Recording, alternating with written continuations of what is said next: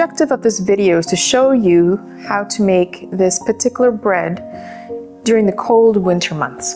And I want to share with you on how I do it when we are having blistery cold days in Canada. Before we start this video, I just want to put this out there that this is not just a recipe video, but it's also an explanation video. So for those of you who just want the recipe portion and don't care about the explanation portion, please follow the timestamp down below and you can forward it ahead to it. For those who are interested in the explanation portion, let's just start from here.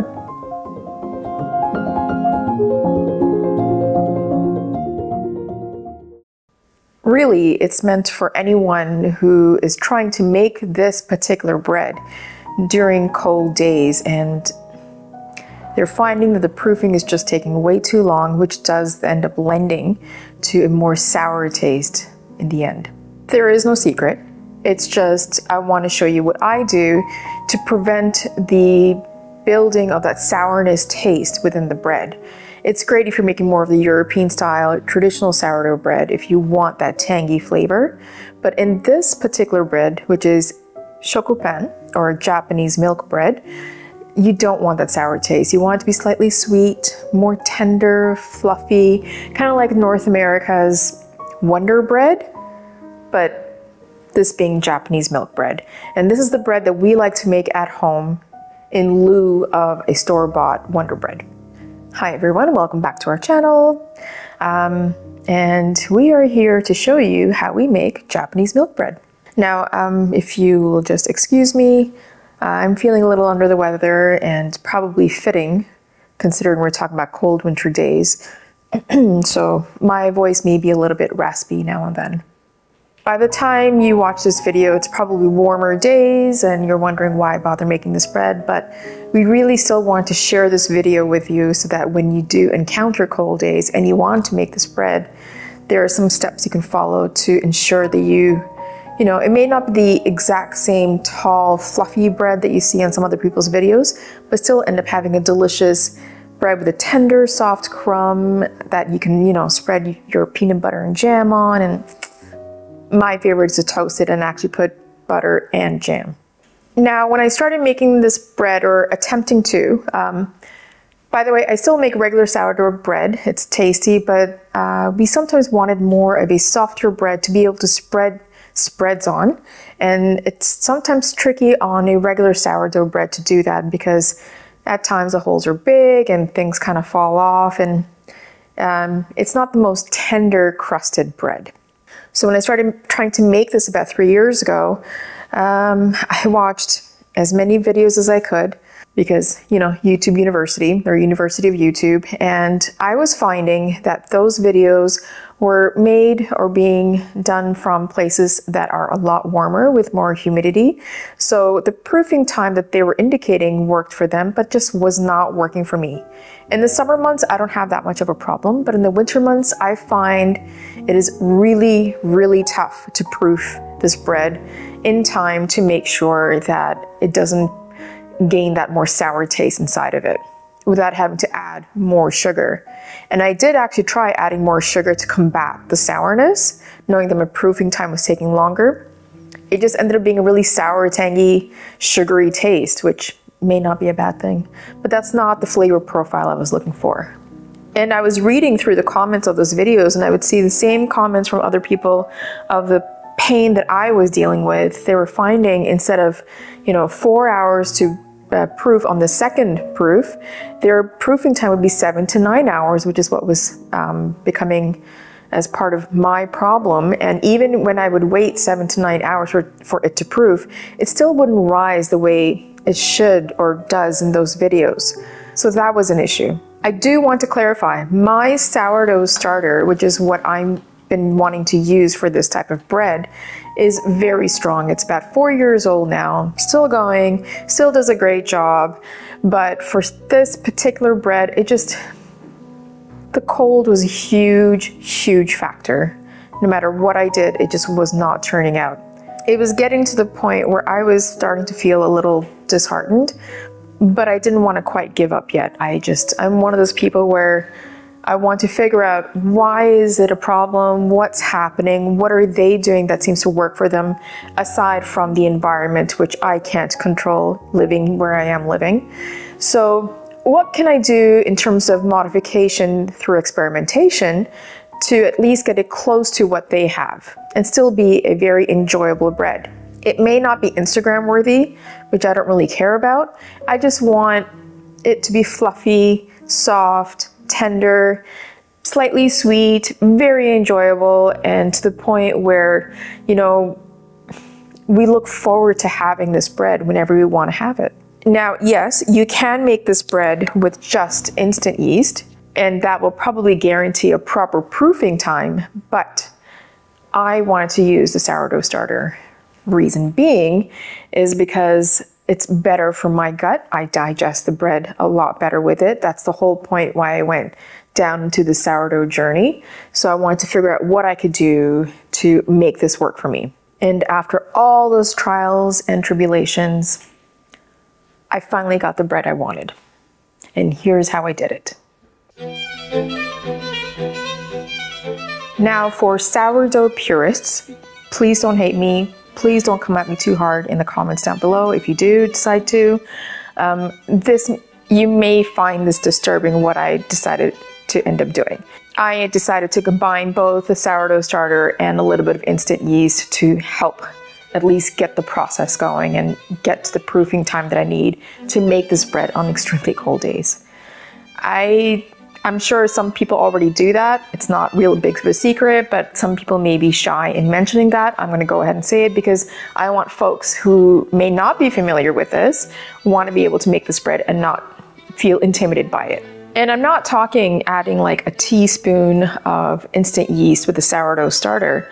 No, I'm talking like a pinch, anywhere 4 to 9 granules.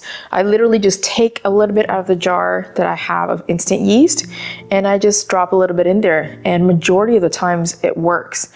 Now, when we were recording and making the recipe portion of this video, we were encountering even colder days, colder than any of the other years that we've had. So it still wouldn't rise the way it was supposed to. And that happens. I mean, you're never going to get perfect bread every time, but you are going to get fantastic tasting bread every time. And I made it 3 times. I was stuck in my head. I wanted to show you a tall, fluffy loaf.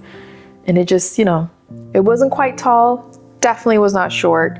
But you know, I wish it was taller so I could be proud of what I was showing to you guys.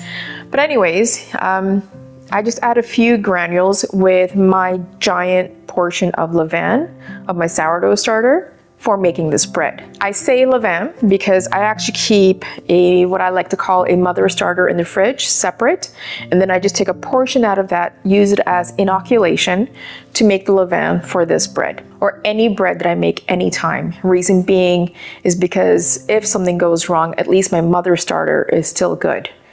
And if the levain goes bad for whatever reason, I can just throw it out. If you're curious about sourdough starters, I actually have a Skillshare course. I can provide a link down below if you have membership with Skillshare. I do a full breakdown on how to make sourdough starters and how to use them to manipulate the taste and the tanginess of your bread. I did this quite a bit while I was selling bread for about a year for clients when they wanted either more sourness in their bread or less sourness in their bread. It's not just about making a starter, it's also about how you can use the starter to manipulate flavors and what you want to achieve. So if you're interested in that course, the link will be down below. Now, if you're encountering where just a pinch of instant yeast is not working, you can add more. You'll need to experiment and see what works best for you. Where we live, we don't actually have any insulation in the building. It's more of a concrete building, so when it gets cold, it gets really cold. I even added less than half a teaspoon of instant yeast to my bread dough, and it still wasn't quite rising as much as I had hoped it would for the purpose of this video. Still was a very tasty bread. It's okay to use instant yeast with your sourdough starter. It's still a sourdough starter based bread, so in terms of digestion, all the benefits will still be there, but you know, it never hurts to have a little help along the way. And it's not, we're not talking like a little bit of difference by adding a couple of granules of instant yeast.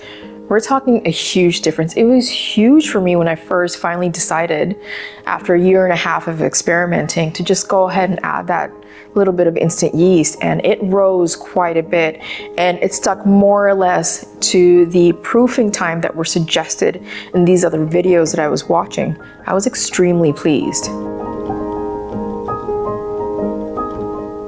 Another method to use to help in the process of making this bread to ensure you get good proofing time, and I know people already do this, is using the oven light in your oven. Now on really cold days, what I do is I turn the oven on at 150 degrees Fahrenheit. That's the lowest setting on our oven, for about 3 minutes or so with the oven light on. After those 2 to 3 minutes, I turn it off, and that way it just enables the oven to become warmer faster. Because it's so cold in our house, that's the method I've chosen. For those who may not feel confident in remembering to turn the oven off, maybe don't use this method. It's just I like to get the day going, and as soon as I start mixing the dough, I want to ensure that my oven is warm and ready for at least the first proof. Most of the time I don't need to kind of preheat the oven, so to speak, but if it's really cold and I can tell that my oven itself is very cold when I touch it, I turn it on for a little bit. Do it at your own discretion.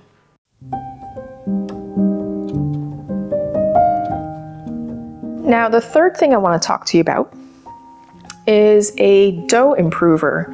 There are two methods. There is the tangzong method and then the yudane.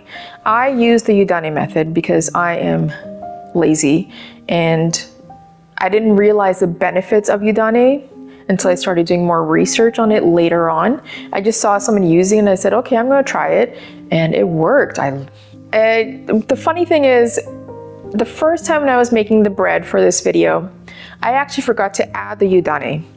So the second time when I made it, I made sure to add yudane, and I decided that this would be a great time to do a comparison between two doughs, one with and one without a dough improver. So then, what is a dough improver? No matter which method you decide to use. A dough improver ensures that your dough retains moisture so that it doesn't become stale too quickly, enabling it to have a longer shelf life. Now, through some readings, I noticed that people were mentioning that the yudane method is better for longer shelf life than tangzong. How do you make a yudane versus a tangzong? A yudane is a method where you either scorch or scald the flour, and that changes the structure of the flour, making it more gelatinous. What do I mean by scorching or scalding? You're adding hot water to the flour and then mixing it in a bowl. Tangzong is a method where you're kind of making a roux in a pot and heating the water and the dough together till it changes properties. And then you let it cool down, and then you add it to your dough when mixing. Yudane is a 1-to-1 portion, 1 part flour, 1 part water. Tangzong is 1 to 5 ideally, sometimes 4 depending on what you're doing and how much hydration you need. It's 1 part flour, 5 parts water. The key for the yudane though, if you're going to be doing that method, which is the method that I will be showing you, make it the night before. That way it has the whole night in the fridge to rest and basically embrace its gelatinous lifestyle, so to speak, in preparation to making the dough. Now let's look at the comparisons between the dough that had yudane versus the dough that didn't. On the right is the bread that has the yudane added to it, and on the left is the bread where I forgot to add it. Don't mind the height difference between the two breads. That's not what the dough improver is really about. That's just I was having difficulty because it was so cold. It's more in terms of the textural differences and the moisture retention. The one without the yudane is about, I only have 1 pan to make this particular bread, so I couldn't do a side by side at the same time. But you can see that the one bread that's about a day older is the one without the yudane, and the one with the yudane was left overnight to rest once it was baked. You can see already a stale ring forming on the one without the dough improver. And you can also see that it's slightly stiffer when I press down on it. The one with the dough improver is a lot softer. Even when I press my finger down on it, it still leaves an indentation versus the one without the dough improver. I don't know why I did this, but I want to do like a floppy test. And you'll see the one with the dough improver is a lot floppier. It's because it's much more of a moist bread versus the one that doesn't have the dough improver. So it's like waving around cardboard almost with it. And even when I try to bend the slices, the one with the dough improver is nice and supple, so it won't really crack. Whereas the one without it, it actually cracked the instant I bent it. And I didn't even apply that much of a pressure to it. So there are different properties. I do want to point out, both are extremely delicious breads. Just because one doesn't have the dough improver does not make it a less tastier bread, but it does make a textural difference. So if you don't care about that texture difference, but you love having a really, really dry toast, make the bread without the dough improver. If you love a moist bread and you want to have a longer shelf life, if you're someone who likes to leave their bread out, make sure then to add the dough improver. What I like is that I like my toast, my bread, to have a little bit of a bite. It's like a little slight chew when you bite down on the bread. And it has that, for the lack of the better word, a slight toothiness when you bite down on it. And you can see with the toast slices here, one with and one without, is that the one without, when I pressed into it, you can see the air pockets from the crumb right away, versus the one with the dough improver on the right. The crumb is very tight and it's kind of pillowy when I press. It's almost like a marshmallow when I press into it. You can see the difference in the properties right there. For Rob, he said he couldn't really tell a difference, but I know me, because I'm all about those little textures, I could notice a difference between the two of them. The other thing I noticed was I toasted both slices at the same time parameter, and the one without the dough improver actually toasted a little more evenly, darker, and was definitely crunchier or crispier, versus the one with the dough improver where it didn't quite toast evenly. And you can see where it's toastier, it's more around the edges, and that's because there's so much more moisture in the center of the bread, in the crumb area. And it didn't get quite as dark. I could have toasted it for longer for my personal preference, but for the purpose of this comparison, I wanted to keep the time parameter the same for both slices, so we could see what they look like. When I bit into them,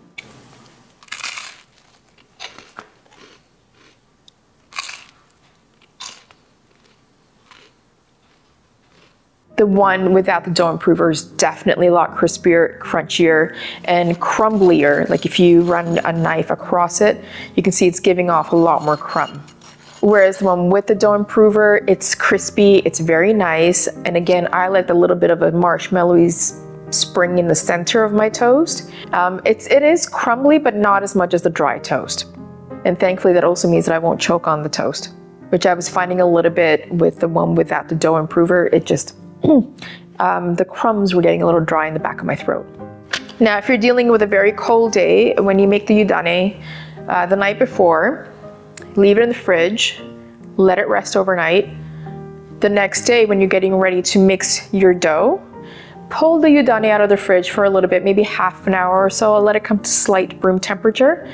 This way then it won't affect the overall temperature of the dough itself. And that also goes for milk. I tend to leave my milk out for a little bit, my measured milk, for the purpose of the dough, so that it's more room temperature and it won't affect the temperature of inside the dough, which would then affect the proofing time.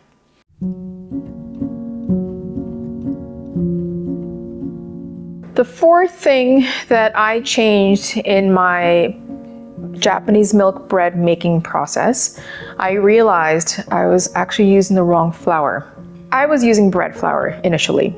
The bread still turned out delicious, it still turned out soft, but I felt like it could be more soft, more tender. When I went back to watch those videos again of the lovely ladies making Japanese milk bread, I realized they kept saying they were using bread flour, but they would also mention that the percentage of their bread flour is only about 11%.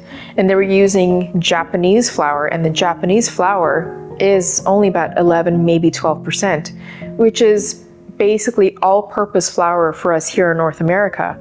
Our bread flours here tend to be much stronger in gluten and protein. So after making this bread over and over with regular bread flour, I decided to try all-purpose flour. And this is the all-purpose flour that I like to use.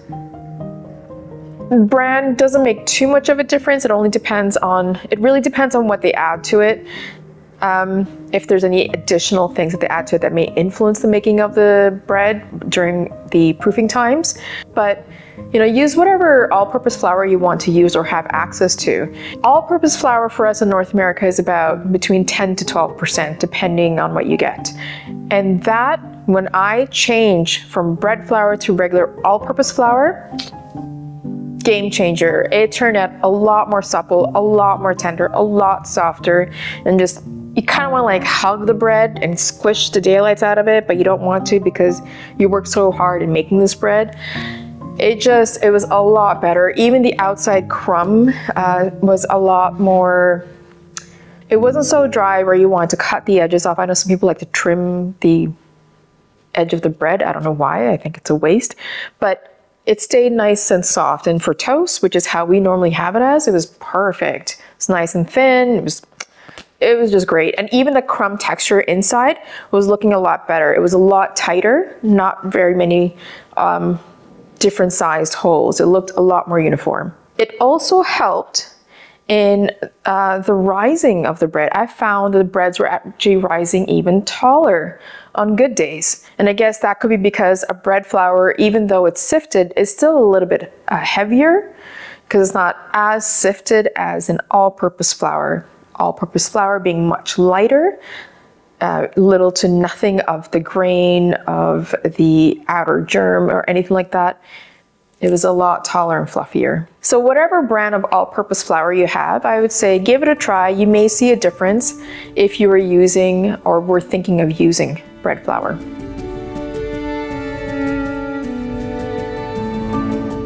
Let's talk about this pan. Now, I'll provide a link to the pan that I bought about 3 years ago. I noticed when I found that link again, it says that it's unavailable.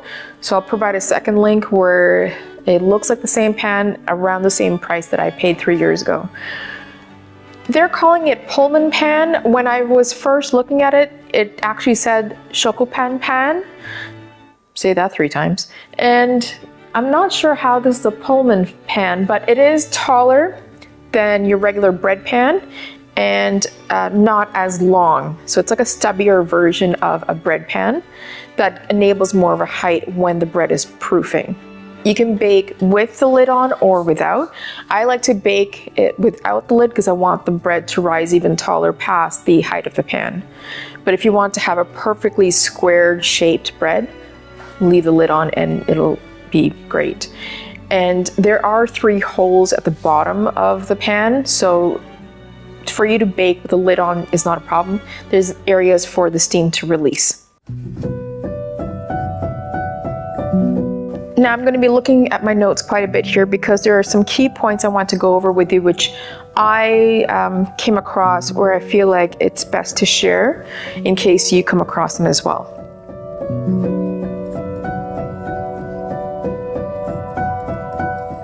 Now for best results, to ensure your dough has everything that it needs, the strength that it needs to retain the gas while it's proofing, is to make sure you knead the dough properly in the machine. I wouldn't really do this by hand. It's going to be a lot of work, especially because you'll be incorporating room temperature butter into the dough. Before you add the butter, make sure the dough, when it's kneading in the machine, you'll see it starts to separate from the sides and from the bottom. That's a good indication where you can start doing a window pane test. Before you add the butter, make sure you do a window pane test. The reason I'm stressing this is because I didn't the number of times when I was initially making this bread, and it would never be that strong of a dough. Now for the window pane test, it doesn't need to be a perfect window pane where you touch your finger to it and ensure it doesn't rip. If it rips a little, that's fine. It just means that you're starting to build the proper strength, that it's not pulling apart right away as soon as you start to pick up the dough. You just want to be able to pick up the dough, do a rough window pane test, and if it's still holding, you're good. Now you can start incorporating the butter. When you're incorporating the butter, add a little bit at a time and only put in the next butter when the first one has been fully incorporated into the dough. What I mean by fully incorporated, you don't really see it when the dough is being kneaded in the machine. And again, same thing, once all the butter has been added and once the dough finally starts to release from the sides and from the bottom, start doing a window pane test. And in this window pane test, the second time around, you do want to make sure that it's holding the pane when you're running your finger across it, that it's not tearing. If it's not tearing, you have kneaded a proper dough. Now, no one mentioned this in any of the videos that I was watching, and I don't know, maybe it's common sense for most people, and I was having, a lapse in intelligence, I don't know what. When you're doing the first window pane test before you've added the butter, you can check the dough by wetting your hands with water. I'm going somewhere with this. When you're doing the second window pane test after you've added the butter, make sure you handle the dough with oil on your fingers, not water. I made the mistake of using water or wetting my fingers with water when checking the second window pane after the butter was added, and where I touched the dough, I could feel it start to fall apart. I still ended up having great bread made, but I could feel it fall apart. And it's like, oh, oil and water don't mix, that kind of thing. So the first window pane test, before you add any fat to it, like a butter, use water to check it. As soon as you add the butter, and any time after that, whenever you're handling dough, start just using oil. Don't use water at all. The water will start to break the dough down. It's not the best feeling when you can feel it happening. It's kind of weird.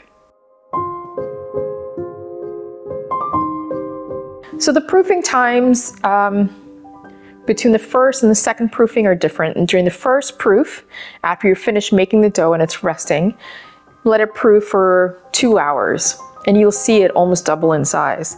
The second proofing time, best performance in terms of flavor, is 4 hours. Now, I know from personal experience, because I've made this bread so many times, once I've hit the 5-hour mark, and even if the dough has not risen where I want it to be at, I still go ahead and bake the bread, because if I go past the 5-hour mark, it starts to take on a more sour taste. If you don't mind that little bit of sour taste and you want the dough to rise higher or taller, keep proofing if you want. But if you don't want that sour taste, but your dough has still not risen where it should be, I would say go ahead and bake it off. It won't be a really tall bread, but it won't be a stub either. You'll still have a good height to it and you'll avoid any sourness developing in the bread. I check the dough for the second proofing at the 4-hour mark, and if I see that it's risen but it's not rising at the speed that it should, I start preheating the oven. Make sure you take the dough out, by the way. Don't leave the dough in the oven for proofing. I preheat the oven so that it has about 40-45 minutes to get hot, and then I put the dough in to bake. I would say experiment. It's probably going to be different in your kitchen. It may take a few trials, but you can figure out where, for your flour and your kitchen environment, if it's proofing at the 4-hour mark and it is where it's at, great. If not, you can decide if you want to bake it off or not. Now, when I say height, in terms of when it's proofing, it's when it reaches about 80 or 90% in height inside the bread pan. That's the proper proofing height for it to be baked at that point.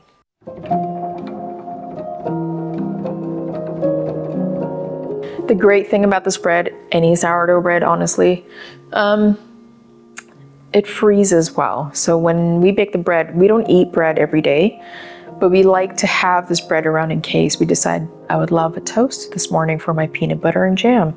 So I freeze the whole loaf, and whenever we want it, you can actually easily slice it while it's frozen and then toast it if that's how you want it.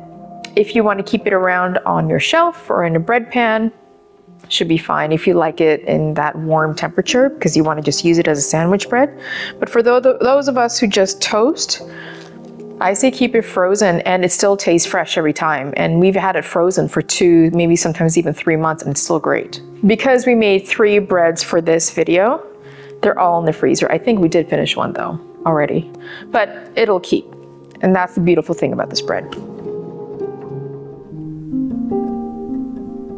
So those are some of the things that I wanted to point out, explanation portion of this video. I hope it was insightful, as it was for me while I was going through all these times experimenting, making it, and finally be happy in being able to replicate the process.